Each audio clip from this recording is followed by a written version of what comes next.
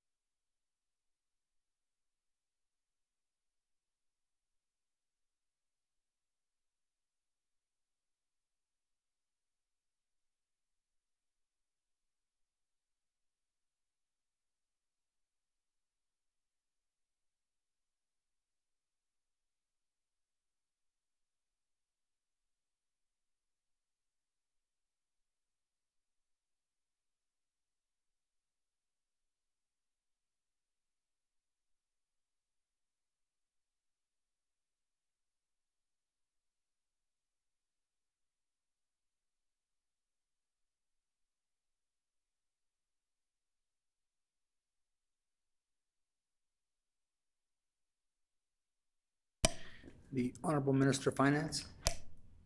There's a line from a Shakespeare play, and I think it might be Macbeth, but I might be mistaken, where one of the characters says, "Methinks she doth protest too much." I think this is the second protestation that the member has given.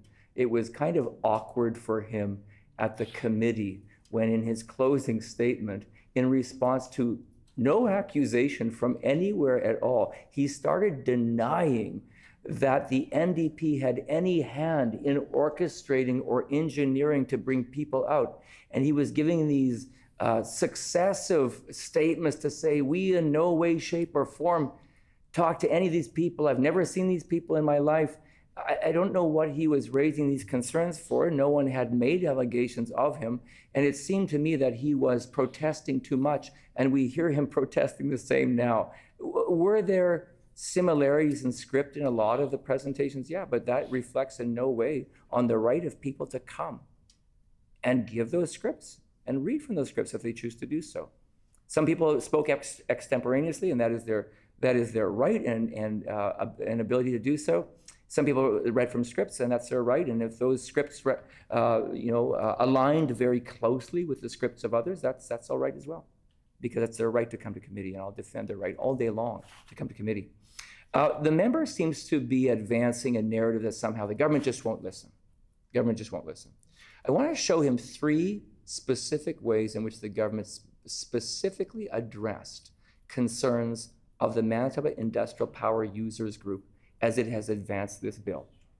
And I thought it was interesting that Mr. Friesen, not referring to myself, but the representative from MyPug, as it's called, didn't reference any of those, and yet the members of MyPug specifically cited and thanked me in a meeting this summer for addressing concerns and being responsive to hear their concerns. The first area, this member will know that in a previous iteration that had accommodated some of these concerns about hydro and about rates in the future and the need to protect those low rates, there were 4 targets set for debt equity. This bill waived that requirement for 4 targets and replaced them with 2 targets, 2 stage gates to achieve a better debt equity ratio in response to concerns raised in part by MyPug. This bill contains, in contrast to a previous bill that addressed similar concerns, a 3-year rate period. So 1 rate application could suffice for 3 years. A previous bill contained a 5-year rate application. This change was made in response, in part, to representations from MyPug.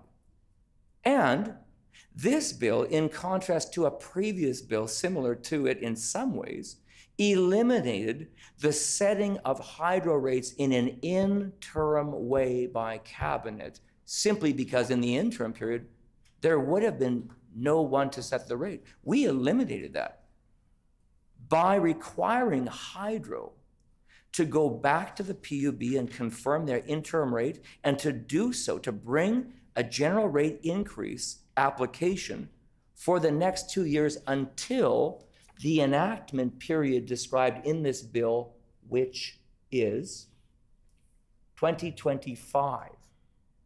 I've just cited for the member 3 ways in which the government, through this legislation, has directly heard from and responded to individuals and groups who made applications to the government about this bill.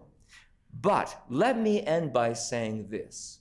If the member wants to have a conversation about who we believe the better party is to be able to facilitate economic growth, provide the conditions that give confidence to business and industry and individuals in their own households, we will put our record against them any day and every day and all day long, because this is the former government who stubbornly refused to even index the tax brackets, who held their foot on the neck of the poor by not increasing the basic personal amount, and who increased the payroll tax and a series of other taxes and culminated it into raising the PST. This member has nothing to say in lecturing us on The Honorable Minister, his time is up. The member for St. James. Thank you.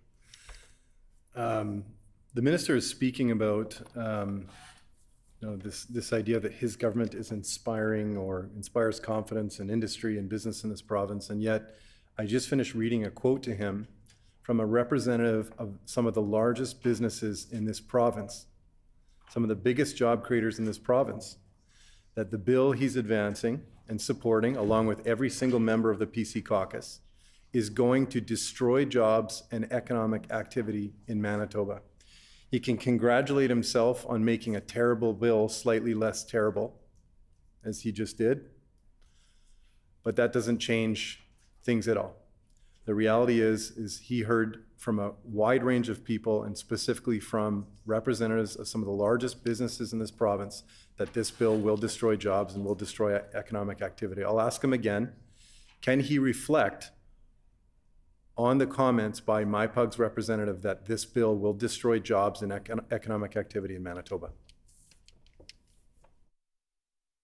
The Honorable Minister of Finance. Yeah. I welcome a conversation with this member about what we believe the real threat to jobs and growth in Manitoba would be.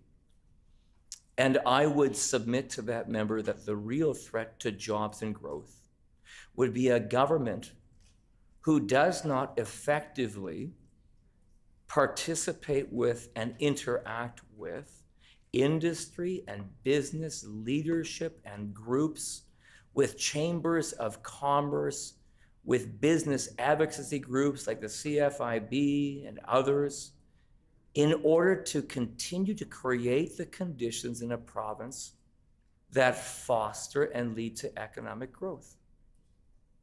The NDP did not even do the basics. They did not even index their tax brackets.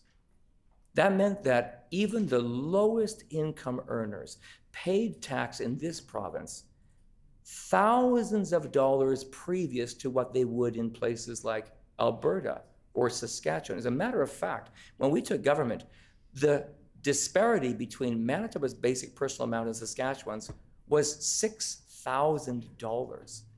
That's a tax on the poor. That's a tax on the poor. But the payroll tax, the health and post-secondary tax, that was a tax on all businesses. It was a tax that directly discouraged growth.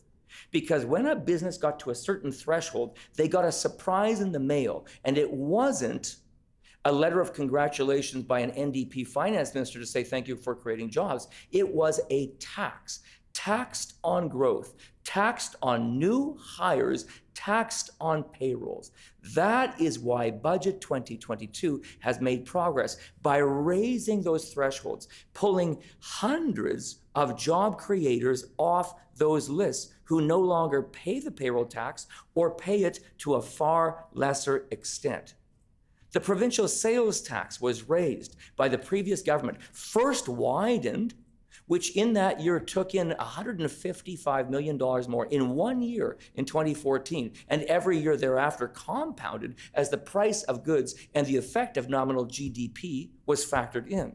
But beyond that, the tax was raised by 14%, an increase from 7 to 8% PST. It's not a 1% increase, it's a 14% increase, resulting in $1 billion of additional revenue to the NDP, and still they could not make progress against their deficit targets. No wonder bond rating agencies and investors said about Manitoba, the NDP don't have a revenue problem, they have a spending problem. So the member wants to lecture today on what he believes are the conditions that create growth. I would say the greatest threat to a province and its future are a government that finds itself unable or unwilling to create the conditions that foster growth, that help hardworking families keep more of their income, to have greater after-tax income, to allow them to make decisions about how they will raise children and how they will invest their money and pay down their debts and get ahead in society and care and make contributions in a charitable way. The NDP represented the greatest threat to the future of Manitobans, as they do in respect of Bill 36, because they tripled the debt of Manitoba Hydro in the space of 6 years, a debt that stands at $24 billion. I met with a chief economist yesterday after our proceedings, and I asked that chief economist, one of Manitoba's leaders, Canada's leaders, does debt matter? I said, because the critic for the NDP said it doesn't matter. The chief economist for one of the biggest banks in Canada said, I assure you that debt matters very much, and especially in the context when interest rates are rising and the cost of carrying debt becomes more expensive, as it is now. Hydro's carrying cost for debt service is now $1.1 billion. The member says, who cares? Hydro's debt is $24 billion. He says, who cares? We know this will result in higher rates if left unchecked, and he says, who cares? We don't take that point of view. It's why we stand on the side of Manitobans, protecting low rates, giving the PUB a broader mandate, and helping Hydro to stabilize more in the future with reasonable debt to equity targets over time. The member for St. James. Thank you. The minister can continue to misrepresent our position on hydro debt as much as he'd like, but he knows that we on this side of the House, the opposition, support what the Public Utilities Board found in their Needs for an Alternative 2 hearing. They very clearly identified that hydro could sustain those investments and outlined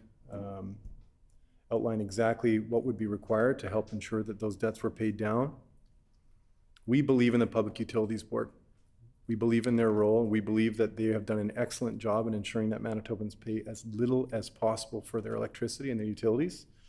We do not believe in destroying the Public Utilities Board and disempowering them as this government seeks to do. So the minister, again, can continue to misrepresent as much as he'd like, but he's not fooling anybody. I'd like to ask him to provide some comment on something that was said by Mr. Friesen of MIPUG. He stated that the financial targets identified in the bill will result in more than a doubling of hydro rates by 2040, and that it will require hydro to raise $7.5 billion in new revenue. Can you provide comment on that?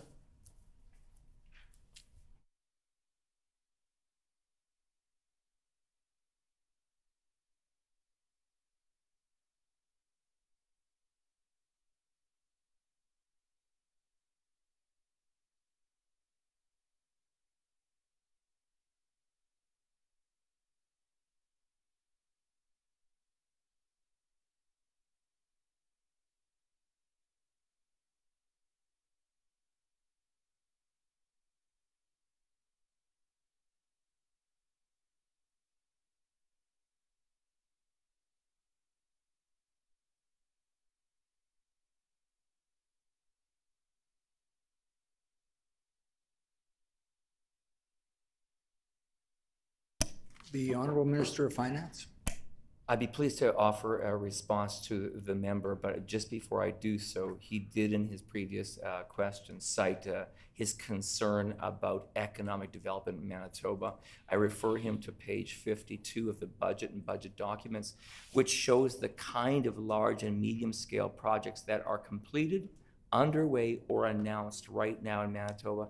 This includes Vale announcing a $150 million investment to extend mining activities in Thompson by 10 years.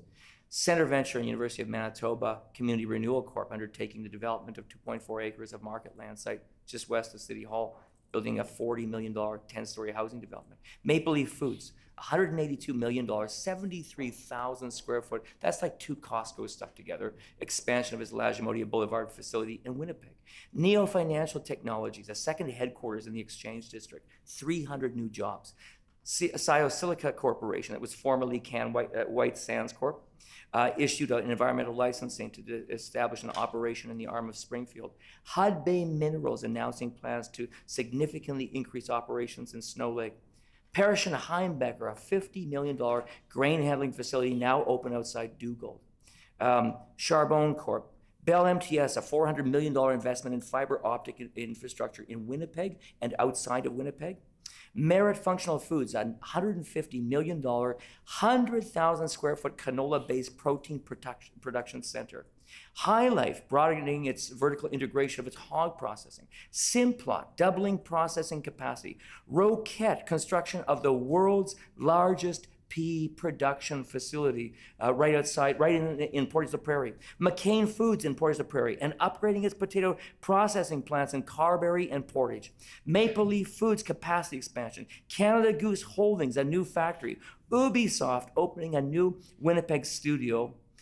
Mr. Chair, I assure the member for St. James that the economic future of Manitoba looks exceedingly bright. Last night, I had the opportunity to attend a function that was attended by key business leaders in the city of Winnipeg and across the province of Manitoba. I assure that member not one of them cited a concern that linked Bill 36 and its provisions to any sudden demise. And I would say those are the real experts who know economic development, business, investment, risk management, and I would put their collective reputations, 200 of them, before the opinion of an associate from IPUG. He's welcome to his opinion. I respectfully disagree. So when the member says, oh, what do you think of his opinion? He's welcome to his opinion. I disagree. So that would be my answer for him. However, to his question about the threat of increasing hydro rates, has the member studied the NDP hydro rate increases from 2004 to 2015? I wonder if that member has actually looked at the request and the PUB approval. Because in 2004, the PUB approved a 5% increase for Manitoba Hydro. In 2005, a 2.25% increase. In 2007, a 2.25% increase. In 2008, a 5% increase. In 2009, a 2.8% increase. In 2010, a 2.8% increase. In 2011, a 2% increase. In 2012, I believe 2 increases, 4.4%, and there might have been another. In 2013, a 3.5% increase. In 2014, a 2.75% increase. And in 2015, a 3.95% increase. The cumulative increase is 56%, but that is not compounded. That member knows the principle of compounding. So I'll be happy to bring back to this table what these numbers actually look out. It looks to me, on the basis of this, that this is a doubling of rates by the NDP, but at a time when inflation was at points at a record low, certainly multiples lower than now. So here's the record. The NDP doubled hydro rates, and there's one more thing to add to the record. If the provisions of Bill 36 holding down annual rate increases had been in effect, those rate increases by the NDP would have been $1.2 billion less. The member for St. James.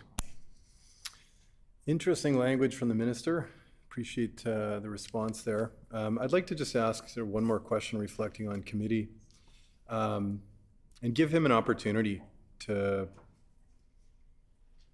to confirm that he is actually listening when Manitobans come forward with their concerns. We had, again, dozens and dozens of people representing a broad range, a diverse range of Manitobans, environmentalists, representative of big industry, a huge coalition of Manitobans who are against the bill. So I want to ask him, does what he learned at committee, does it in any way encourage him, or does it give him pause to think that this bill should be scrapped? Does the minister, after having heard dozens and dozens of Manitobans speak about their concerns with the bill, does the minister in any way feel differently about the bill, feel differently about its contents? Does he believe that he should consider recommending that this bill be scrapped?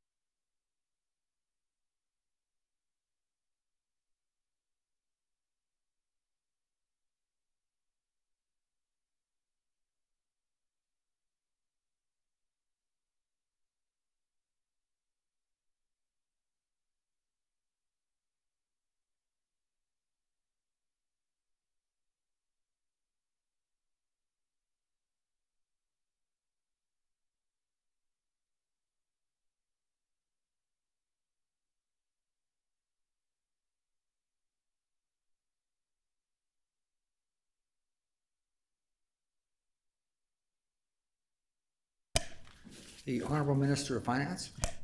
So the member's allegation is the government doesn't listen. But in a previous question he asked, I was able to respond to his question and indicate and give him simply 3 examples of how Bill 36 has actually incorporated the advice and interactions and consultation that we've done with various groups, including MyPug, which he referenced. I gave him 3 examples of how this bill is actually different from predecessor bills based on the advice that we heard. The member also does not cite the fact that those previous bills were heard by committee. No. The previous bills were debated, and there was opportunity even during debate because the public knew about those bills and had input. People wrote to the minister's office. The minister conducted consultations on the bill. The minister would have held a bill briefing with the members of the opposition who would have cited concerns and raised questions and asked civil servants, some of whom will be around this table today, about the bill. But if the member is trying to advance a narrative that this government just doesn't listen, I refer him to page 25 of the budget, which makes clear that the budget for 2022 was informed by more than 51,000 Manitobans participating in budget consultation processes, even more than in the previous year. Many of these by my predecessor on this role, as he held this role before me. I believe I could say his name now because he's no longer a member of the legislature. So Mr. Scott Fielding, who was the Minister of Finance, who attended those meetings. There were 7,400 responses received on an online survey. 10,300 people participated in quick polls. Engagements and consultations occurred through telephone town halls, virtual meetings, online surveys, and through email and written submissions. It shows you that this government was listening. I could cite examples for the member of points in the past where the government has actually listened as well. When we took government and realized that there was too much money being spent not on the creation of public schools, but we felt that there could be more schools built if we could somehow harness savings in the construction process. And indeed, the member for Portage La Prairie led that work when he was the Minister of Education in 2016 and 2017.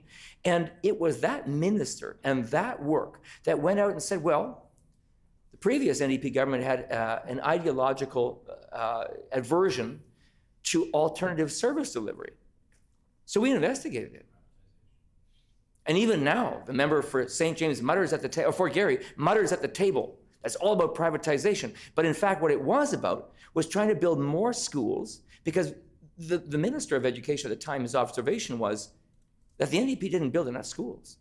And they could have done more if they would have harnessed better savings, efficiencies, changed their procurement practices. And indeed, the member who is now the Minister for Labor, Consumer Protection, and Government Services has done a lot of that heavy lifting when it comes to modernizing procurement rules. But the fact is, the government said, we believe we're going to go a P3 route. Well, I'll tell you, I think the NDP did not know what to do with themselves when we gave an update 6 months later and said we investigated it, we looked at it, we turned it around and said, we believe we can get the same efficiencies out of the conventional process. We didn't advance it. And I think they were scratching their heads and they didn't know what to message in the media because we acted on the basis of evidence. Likewise, these members saw a bill based on education reform, and we believe it's important to continue to modernize education. But we didn't advance because we listened to Manitobans. So the member's in a tough spot, trying to at once advance a narrative that this government never listens to no one, and just charges ahead with blinders on, come what may, damn the torpedoes, whatever happens. But the fact of the matter is I've given him in these proceedings specific examples of how we have listened in Budget 2022, when it's come to policies in the past, and including, as I said, the 50,000 people plus who were consulted in the process that led to Budget 2022. So we'll continue to listen, and we'll continue to respond to Manitobans. And we're still committed to the goals of keeping hydro rates low, stabilizing hydro, and providing for broader powers to the PUB to avoid debacles like the NDP caused in the past. The member for St. James. Thank you very much. So it sounds like the minister's listening to everyone except for the 50 or so people that just showed up to tell him to scrap the bill. I'd like to move on to ask the minister about rate increases in the future, what we might expect. We have not had a general rate hearing in Manitoba for some time. And I'm wondering if the minister and his government are intending on legislating another hydro rate increase on Manitobans as they did in 2021, the 2.9% rate increase that was imposed on Manitobans in the middle of a pandemic, in the middle of an affordability crisis. Is his government planning on legislating another hydro rate increase in the near future? Or do they intend on holding a general rate hearing to determine any future rate increases?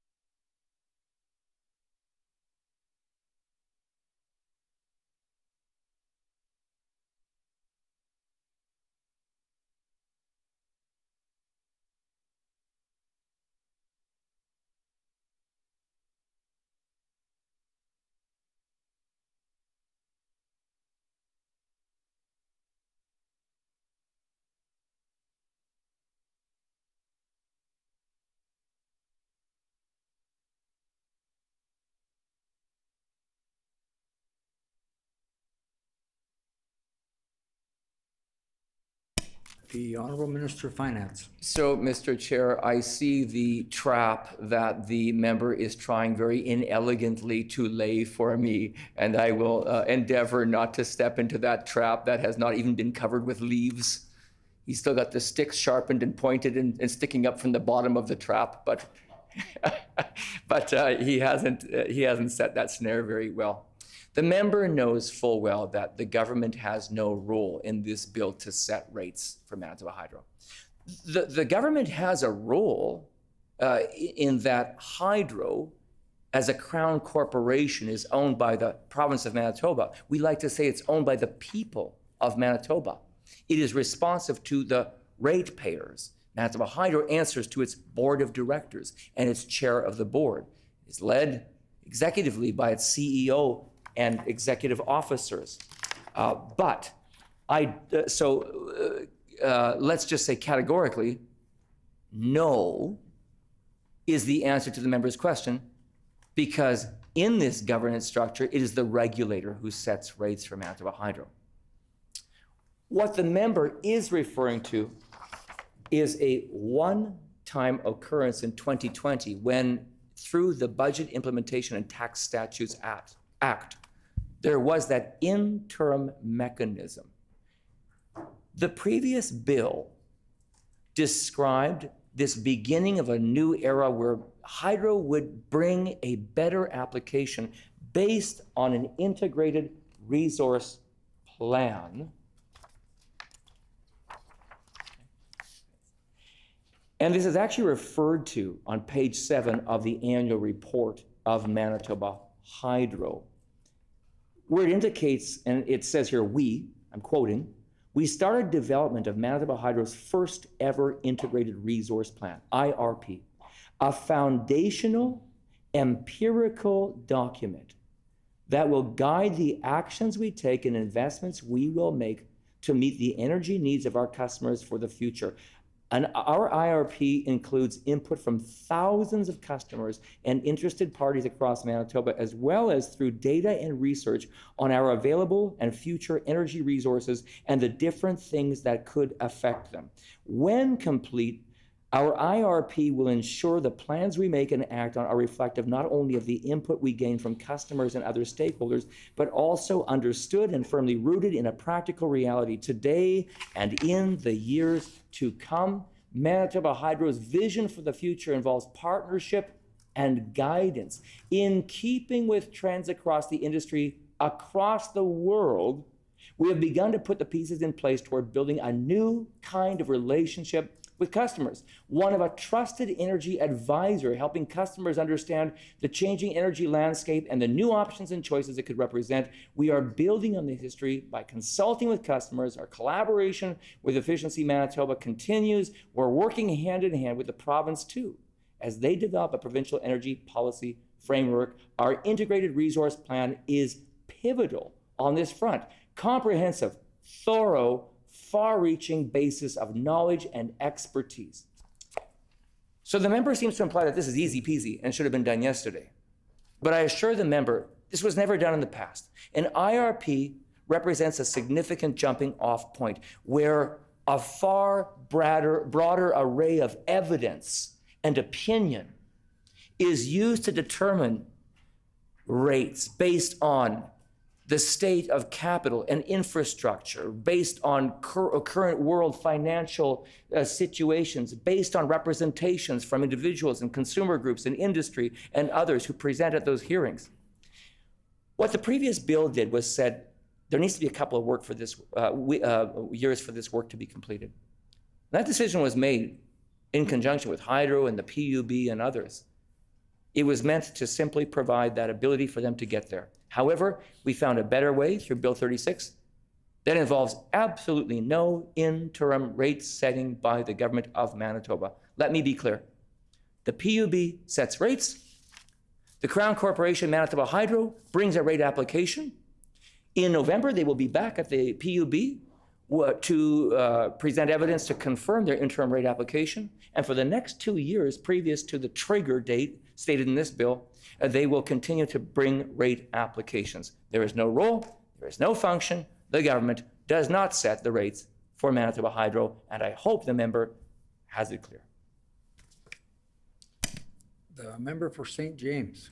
It is very painfully clear that the minister was not listening to the presenters that came before committee, who repeatedly stated to him in no uncertain terms that the bill will turn the Public Utilities Board into a rubber stamp. Those are words that I think multiple committee presenters used. And the reason is because the bill creates aggressive financial targets, which will force hydro to raise, well, according to the Manitoba Industrial Power Users Group, $7.5 billion that will force aggressive rate hikes year after year after year.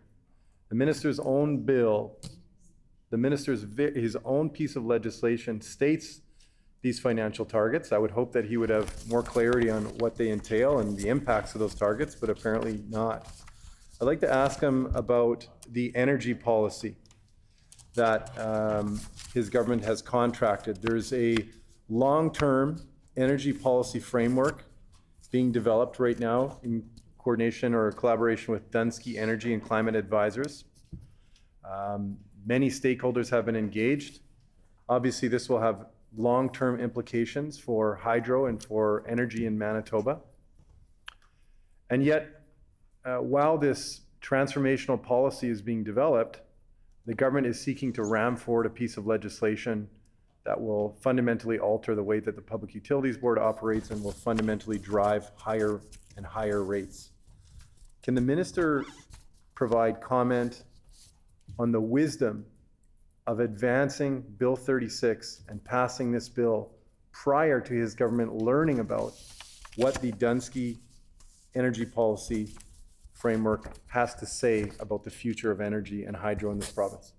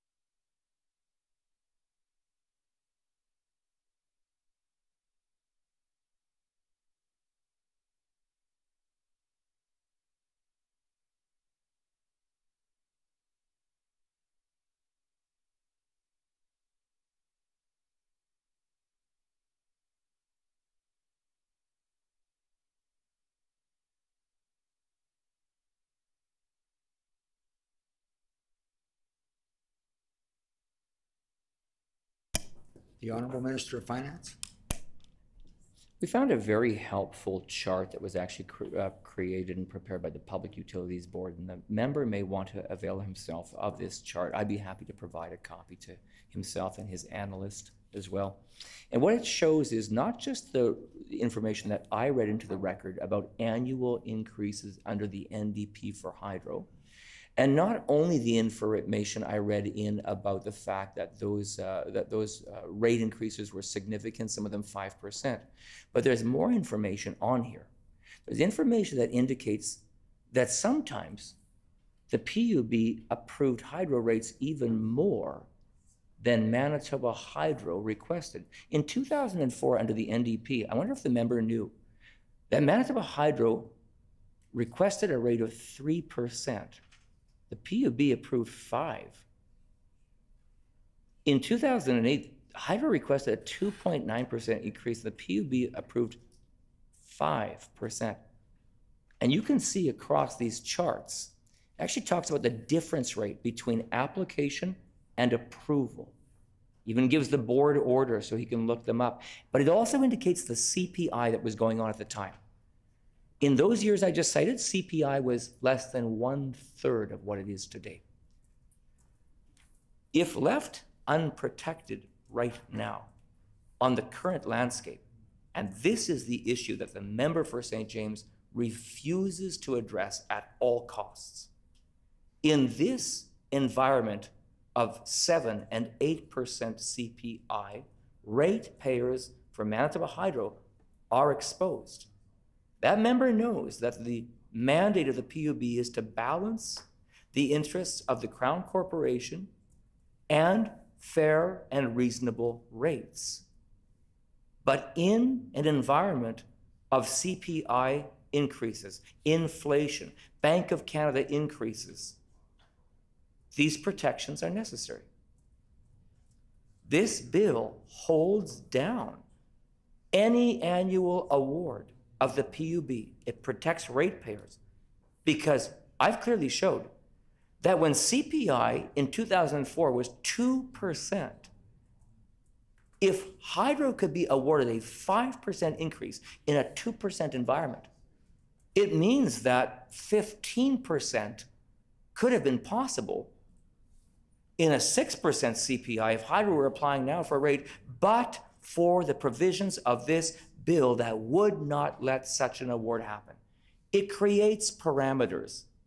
It is the guardrails on the sides of the bowling alley at the 5-pin. The ball still rolls towards the pins, but it can't go to the gutter. It protects ratepayers. So when the member says, why bring it now? Because protections for ratepayers are urgent now. However, Moody's warned. The members never mentioned this. He says there's nothing to fear. Debt has no consequences, he says. Debt service rate of $1.1 billion at Hydro has no consequence. He said all things are on a glide path to peace and stability.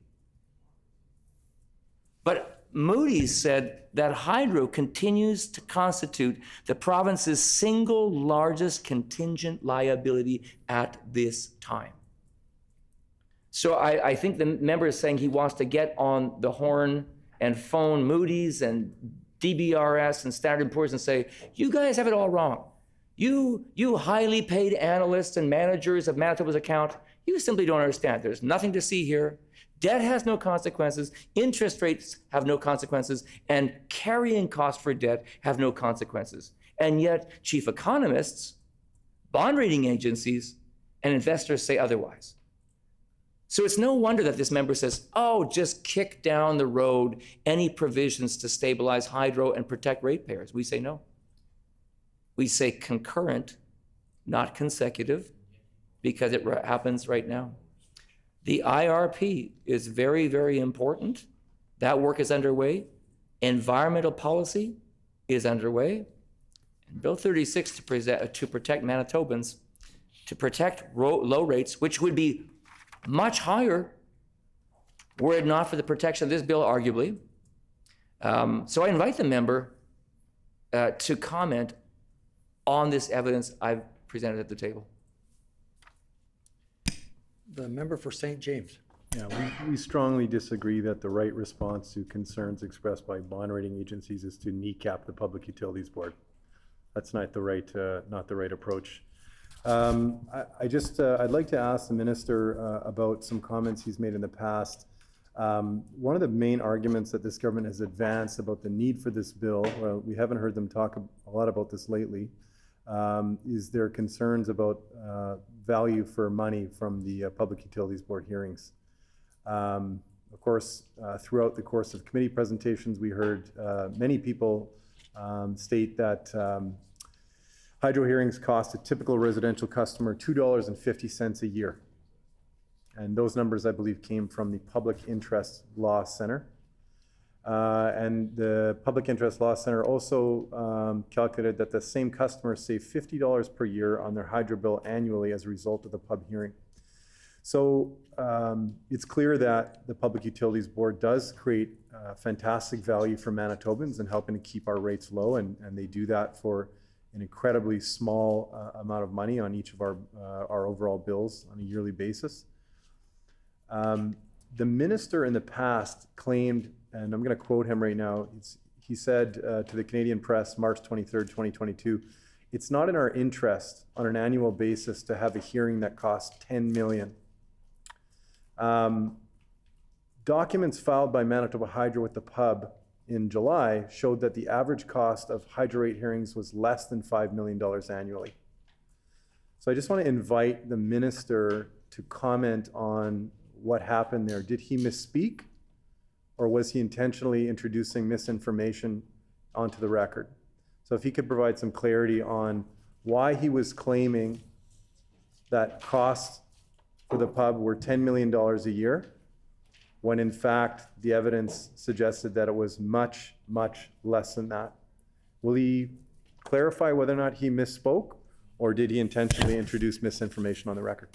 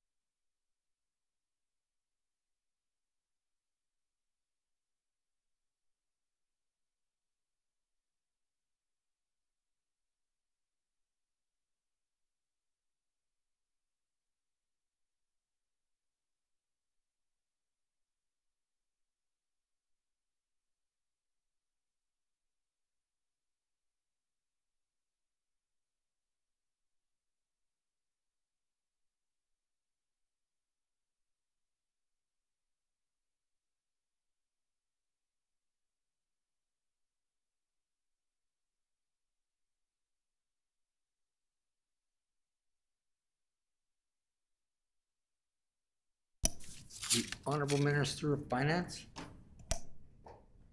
It's quite something to hear the member for St. James make an allegation at this table about deliberately misleading and Bill 36. And I think this would provide an excellent opportunity for the member to do some introspection. Because if anyone's behaviors should be called in question in respect to statements made pertaining to Bill 36, it is that member for St. James, who has knowingly gone into the legislature day after day and knowingly gone to the press and has said that this bill requires annual increases of 5% a year. He called it a requirement for 5%, knowing full well, as he does, that the bill makes clear that increases are held to CPI increases or 5%, whichever is less. For the member to knowingly repeat those statements day after day, to tweet them out and put them on social media, to send those responses to his constituents, to say them to the press, is disappointing and is troubling. I've said to him in these proceedings, it is one thing for he and I to disagree on policy or approach. I think we essentially, at the end of the day, want the same thing in Manitoba. We want the low rates for hydro to continue because it's a competitive advantage and we need it. We want economic development. And neither of us wants to see hydro fail. But it's quite challenging for me to hear the member make an allegation at this table.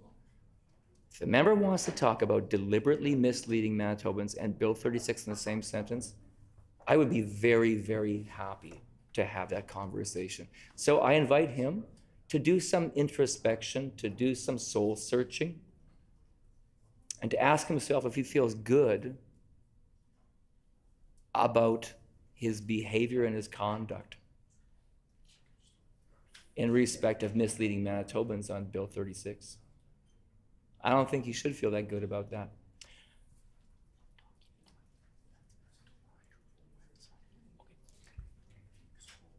Quoting from Manitoba Hydro's website, there's a cost breakdown based on recent regulatory filings. On Manitoba Hydro's website, which I would gladly provide the link for the member for, it's www.hydro.mb.ca/regulatory_affairs.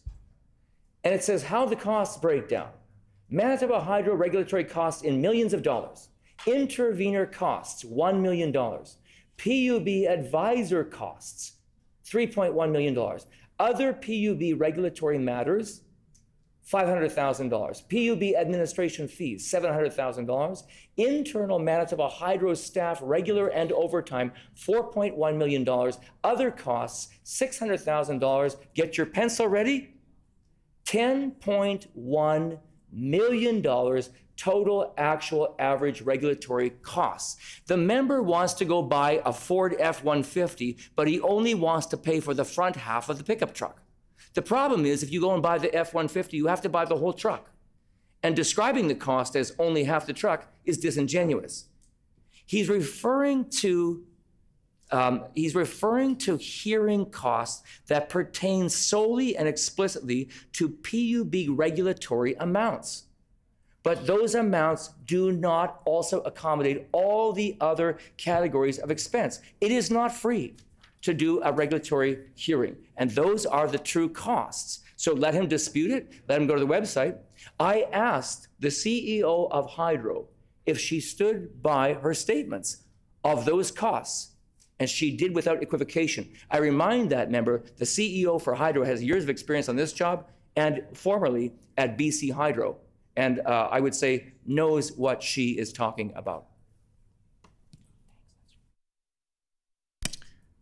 The member for St. James. No more questions for the minister. Is there any further questions? Okay. Seeing no further questions, we will now move on to consideration of resolutions of the bill, or the estimates.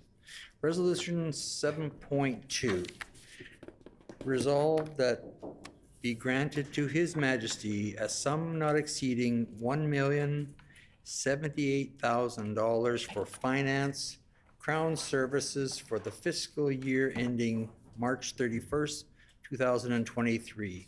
Shall the resolution pass? Pass. The resolution is accordingly passed. Resolution 7.3.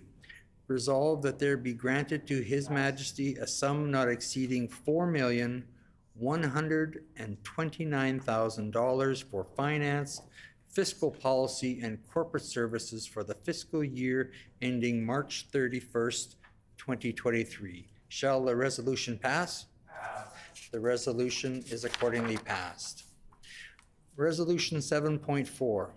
Resolved that there be granted to His Majesty a sum not exceeding $6,455,000 for finance, communications, and engagement for the fiscal year ending March 31st, 2023. Shall the resolution pass?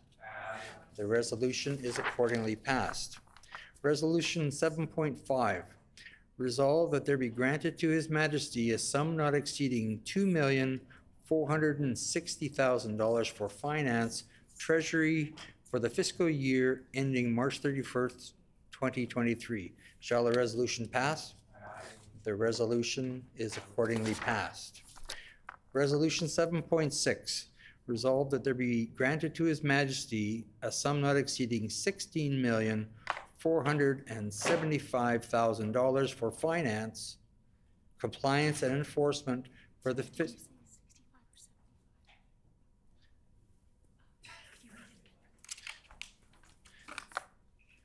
Resolution 7.6.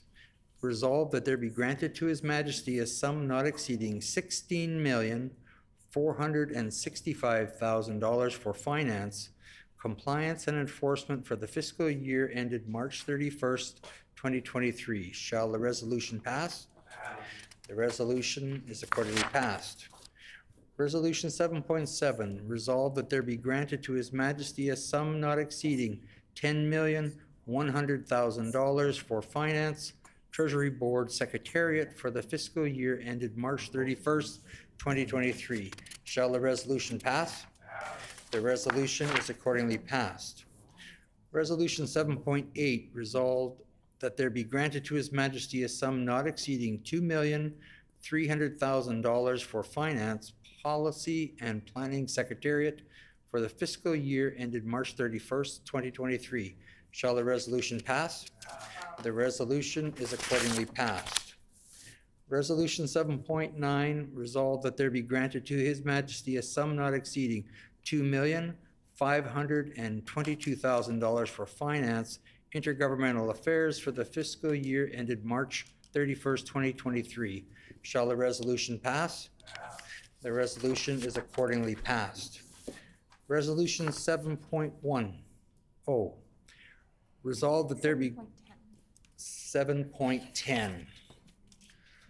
Resolved that there be granted to His Majesty a sum not exceeding $125,000 for finance, capital assets for the fiscal year ended March 31st, 2023. Shall the resolution pass? The resolution is accordingly passed. Resolution 7.11. Resolved that there be granted to His Majesty a sum not exceeding $906,597,000 for finance, other reporting entities, capital investment for the fiscal year ended March 31st, 2023. Shall the resolution pass? The resolution is accordingly passed. The last item to be considered for the estimates of this department is 7.1 bracket A, the minister's salaries contained in Resolution 7.1. At this point, we request the minister's staff leave the table for the consideration of this last item. I didn't know I had to leave. I'm flying solo.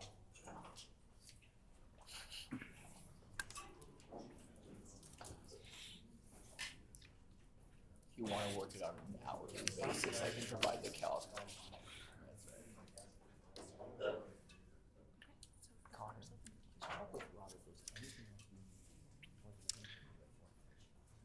Okay, the floor is open for questions. Seeing none, we'll move on to Resolution 7.1. Resolved that there be granted to His Majesty a sum not exceeding $8,507,000 for finance, administration, and finance for fiscal year ended March 31st, 2023. Shall the resolution pass? The resolution is accordingly passed. This completes the estimates of the Department of Finance. The next set of estimates to be considered by this section of the Committee of Supply is for tax credits. Is it the will that we should break recess to allow the minister and the critics the opportunity to prepare for the commencement of the next set of estimates? Agreed. Agreed, and so ordered. The committee will now recess.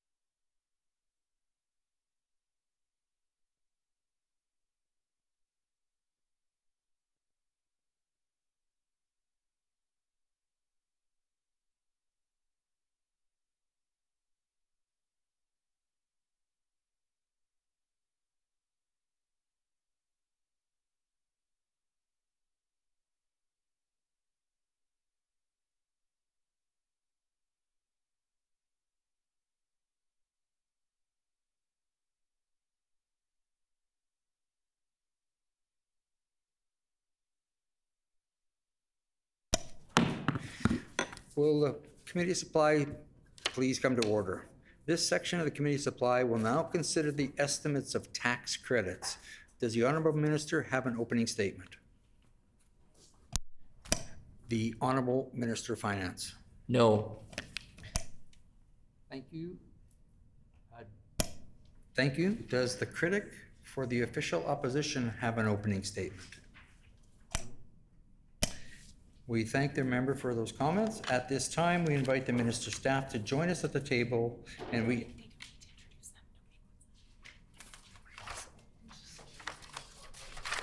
Call the resolutions. Can I just ask for leave? Mr. Chair? According to our Rule 77, Bracket 16, during the consideration of departmental estimates, questioning for each department shall proceed in a global manner with questions put separately on all resolutions once the official opposition critic indicates that the questions has concluded. The floor is now open for questions. And there is no questions. We'll now proceed to the resolution. Resolution 33.1, resolved that there be granted to His Majesty a sum not exceeding $515,571,000 for tax credits, tax rebates, and fees for the fiscal year ending March 31st, 2023. Shall the resolution pass? The resolution is accordingly passed. This concludes the Department of Tax Credits.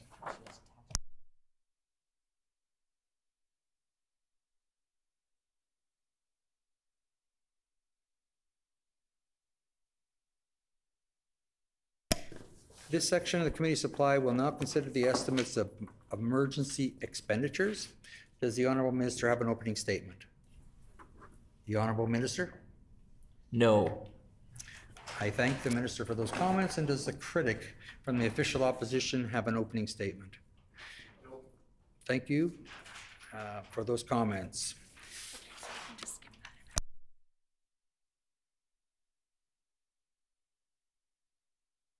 The floor is now open for questions.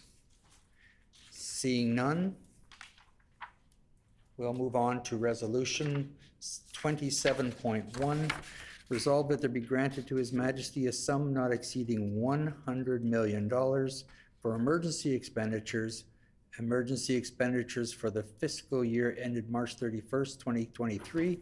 Shall the resolution pass? The resolution is accordingly passed. This concludes the Department of Emergency Expenditures.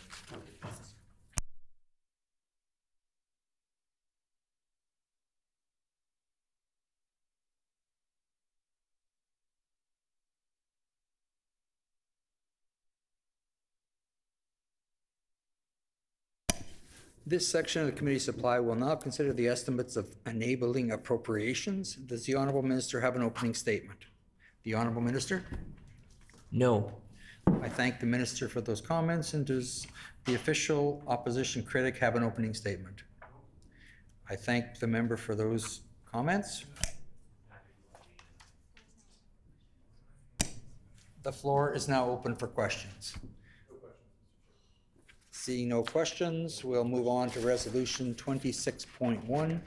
Resolved that there be granted to His Majesty a sum not exceeding $1,250,000 for enabling appropriations, enabling vote for the fiscal year ended March 31st, 2023. Shall the resolution pass? The resolution is accordingly passed. Resolution 26.2, resolved that there be granted to His Majesty a sum not exceeding $869,656,000 for enabling appropriations, internal service adjustments for the fiscal year ended March 31st, 2023. Shall the resolution pass? The resolution is accordingly passed. Resolution 26.3, resolved that there be granted to His Majesty a sum not exceeding $40 million for enabling appropriations, green and carbon reduction fund for the fiscal year ended March 31st, 2023. Shall the resolution pass? The resolution is accordingly passed. Resolution 26.4, resolved that there be granted to His Majesty a sum not exceeding $256,401,000 for enabling appropriations capital assets, internal service adjustments for the fiscal year ended March 31st, 2023. Shall the resolution pass? The resolution is accordingly passed. This completes the estimates of enabling appropriation. The next set of estimates to be considered by this section of the Committee of Supply is for the Department of Families. Is it the will of the committee to briefly recess to allow the ministers and their critics the opportunity to prepare? Agreed. We will not, the committee recess.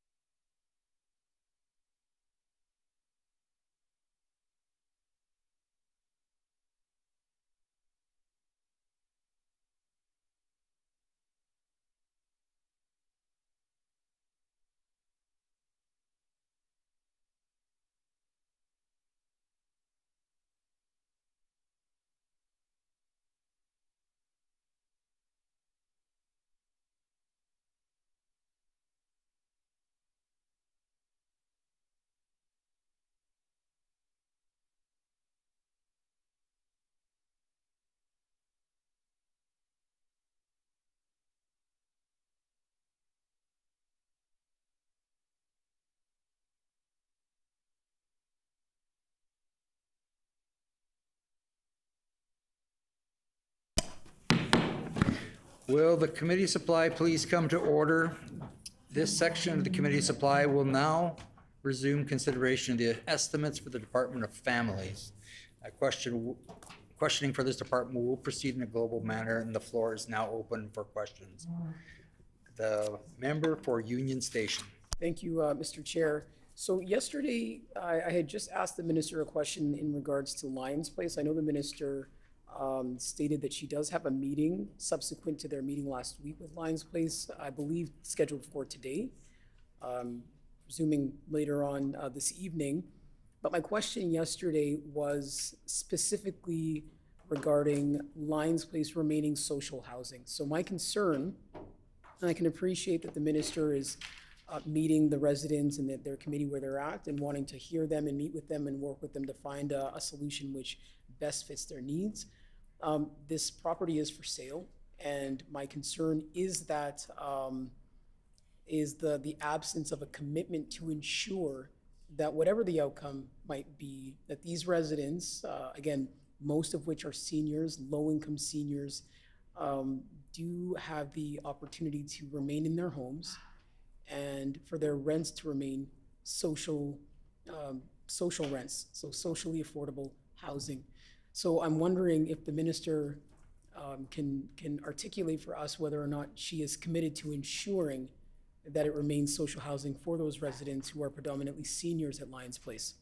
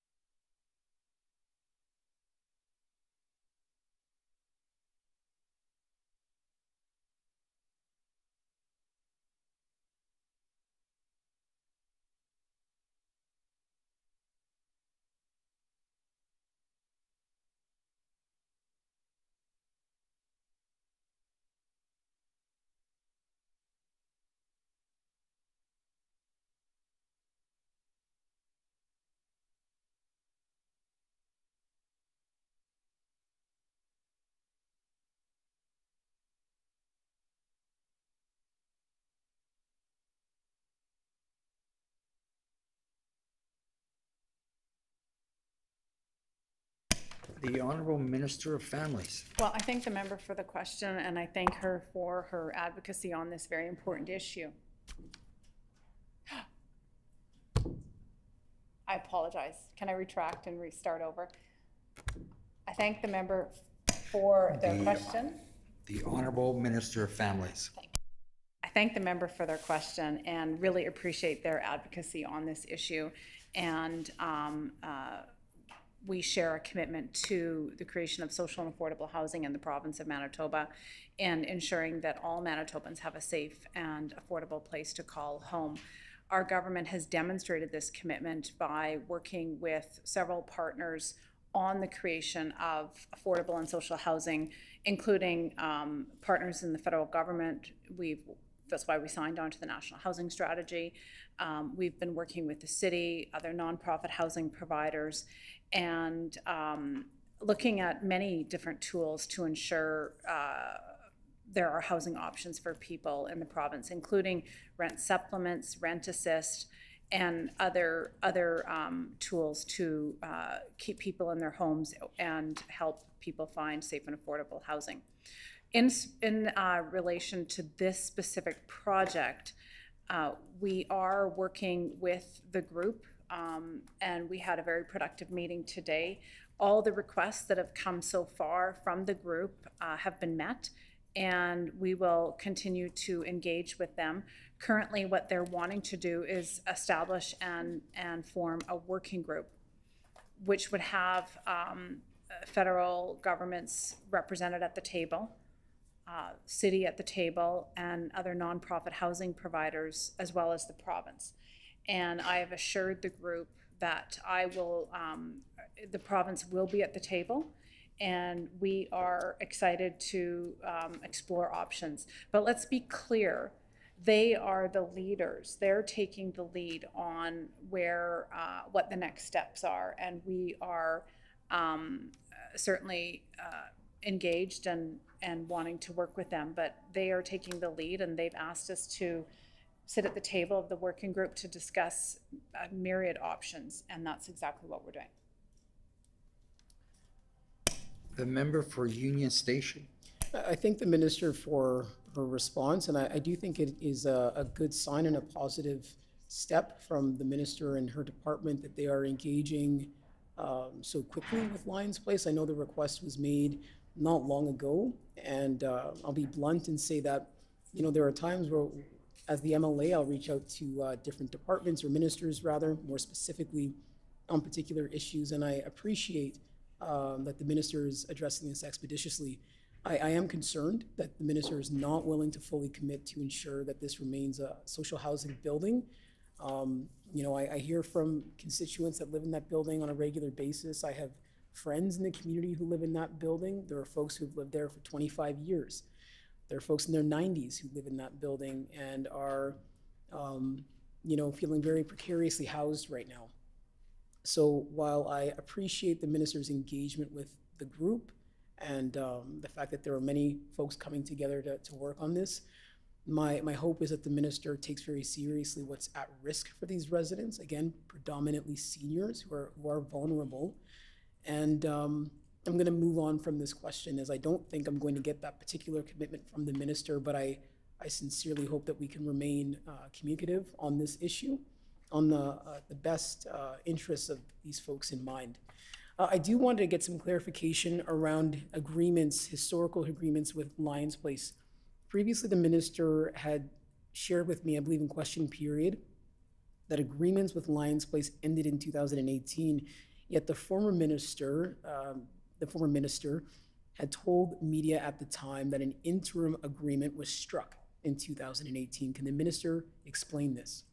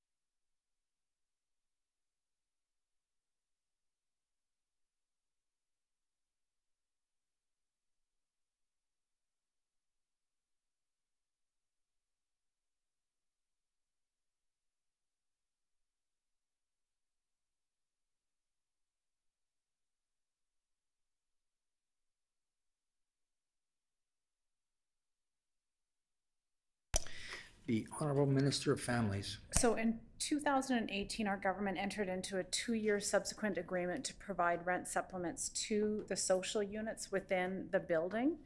The member may know that there are some social units and some are affordable units. The social units were the ones that had expressed a need for a subsidy. And so we had entered into an agreement to do that for 2 years. Right now, the rents are still being offered at that social housing rate for the tenants, but without government subsidy because of the good financial health of the landlord currently with a fairly excessive surplus.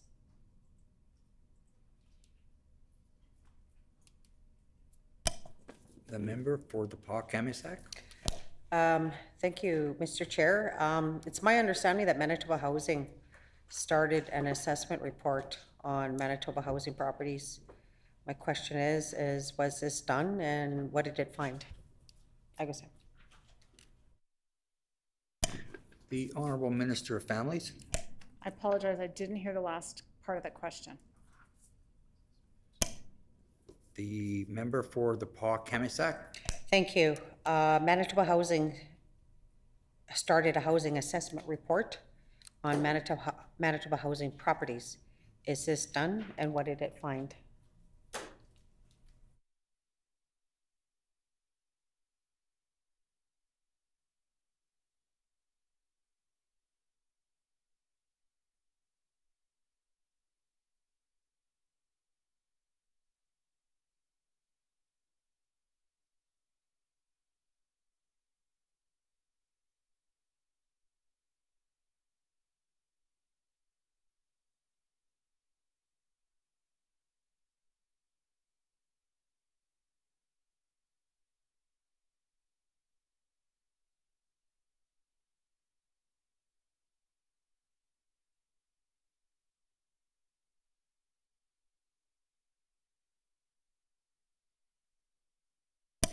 The Honorable Minister of Families.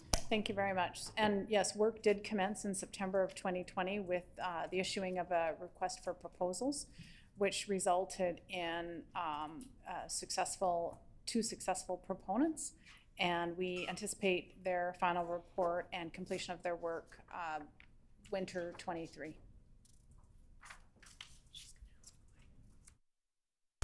The member for Tyndall Park. Mr. Chairperson, and with 5 minutes left, I'm actually going to ask 3 questions, and the minister and the department can do the best to address all 3 in the response. The first one is about EIA. A lot of those who are struggling with addictions are struggling in the application process for EIA. What is the minister doing to advocate for those who are struggling with addictions and make this process a little bit easier? The second question is, how did the province settle on the goal to reduce the child poverty rate by 25% by 2025? Is there evidence to guide this, and what measures have been taken to ensure that we've already made positive progress towards this goal? And the last question, the department is seeking to advance reconciliation by increasing the number of department staff who participated in reconciliation training. Can the minister share what is in this training, who it is conducted by, and what is the status of reconciliation training in the department at this time?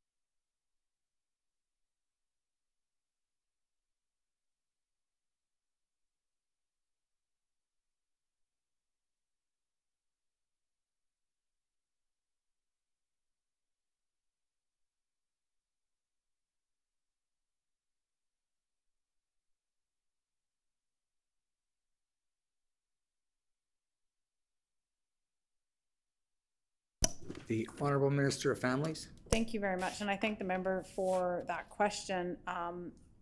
In regards to working with people who are struggling to access EIA and are potentially also afflicted with an addiction, we're trying to meet people where they're at, and moving EIA, the transformation is all about meeting people where they're at and having a very client-centered approach. Order. The hour being 5 p.m. Committee rise.